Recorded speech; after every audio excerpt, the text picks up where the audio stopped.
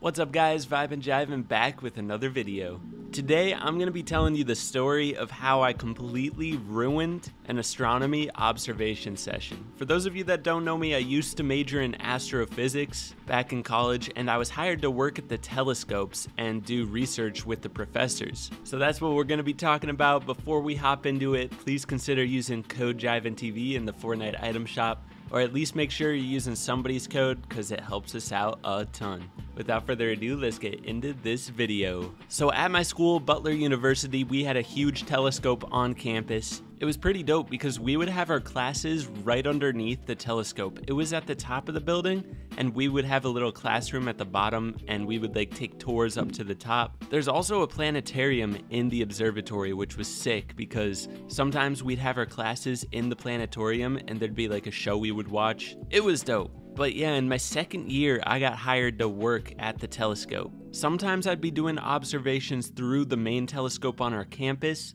but the professors there actually owned rights to a telescope all the way in the Canary Islands. So there was a business room in the middle of the science building, and it had 4 TV screens up on the wall, and then 10 computers all around the room, and we were the only ones that were allowed to go in there. It was our own little research facility, and dude, it was the nicest room on campus.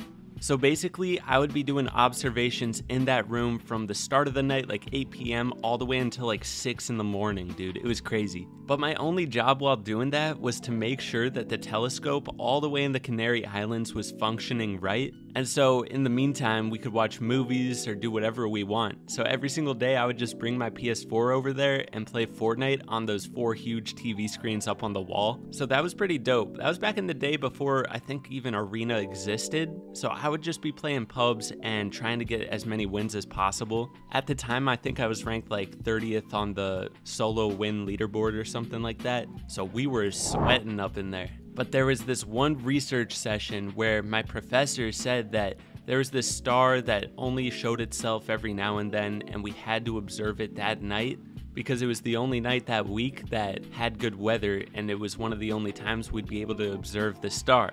And so I was like, all right, let's do it. But in the middle of the night, apparently the telescope stopped working, and I didn't even notice because I was grinding Fortnite. And so 2 out of the 8 hours that I was supposed to be observing it were just not even collecting data. And eventually I noticed, and I told my professor, and he was like, oh, okay.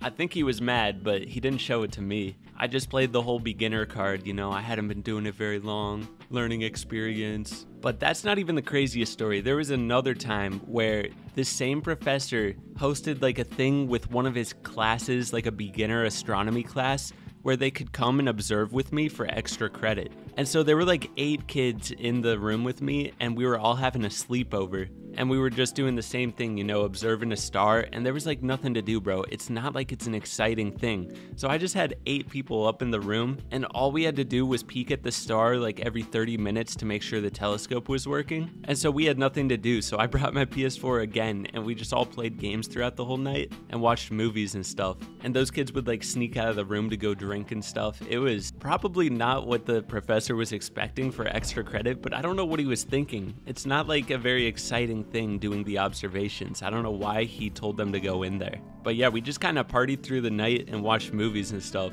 It was pretty fun. That's pretty much what college astronomy research is like. Just chilling in a room doing nothing for 8 hours straight all through the night and then having no sleep for the next day. There was some actual research that we had to do afterwards. We would collect all the data from the research of the night, and we had to fix the images because I don't know if you know this, but telescopes, they look up through the atmosphere at the star, and the atmosphere blurs out the images a lot. So you have to do a bunch of processing of the images to get rid of the atmosphere and make the images as solid as possible so that you can actually gain data from it. I'm pretty sure we were trying to figure out if planets were in that solar system with the stars and what those planets were made of, if there were any Earth-like planets and stuff like that. But honestly, I don't really remember.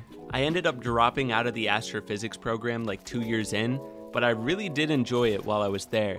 The reason I dropped out was because I didn't feel like astrophysics was much of a future career for me, because I didn't really enjoy doing all that extra stuff that I did in the research. I enjoyed learning about the concepts, like learning about black holes, learning about how to know if a star has Earth-like planets, stuff like that, you know? I thought that was so cool, but the actual jobs within astronomy were not what I was expecting.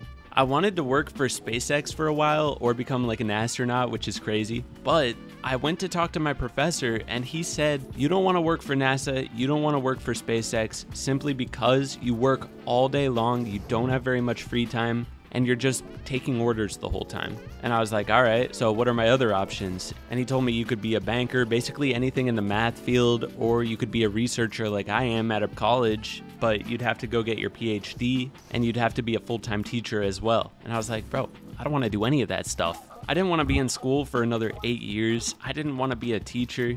I was just like, this is beat. And so I did more research on my own and I realized I didn't want to be in astrophysics anymore. So I switched to game design, I switched schools, I switched up my entire life. And while I was doing that, I was just making YouTube videos all the time. It's all I really cared about. And so while game design was pretty dope, I realized I didn't want to do it. And I was learning a lot of stuff that I already knew in my editing classes, graphic design classes. And my professor said that basically in game design and video editing, you get jobs based on your portfolio. So I realized I could use my YouTube channel as a portfolio to get jobs in the future. So basically, if I grew my YouTube channel, I could use that to get jobs in video editing in the future, maybe even social media marketing, and maybe even graphic design. So all in all, it made sense for me to just drop out of school for the time being, and I could always go back if I felt I needed to.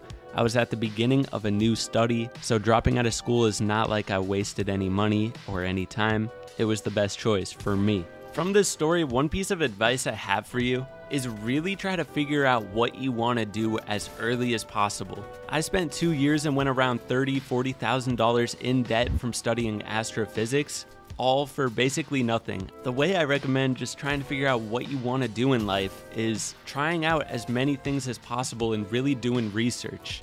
For example, if you're going into college and you're really interested in what you're studying, like I was super interested in astronomy, research exactly what you want to do after the fact and what you have to do to get there.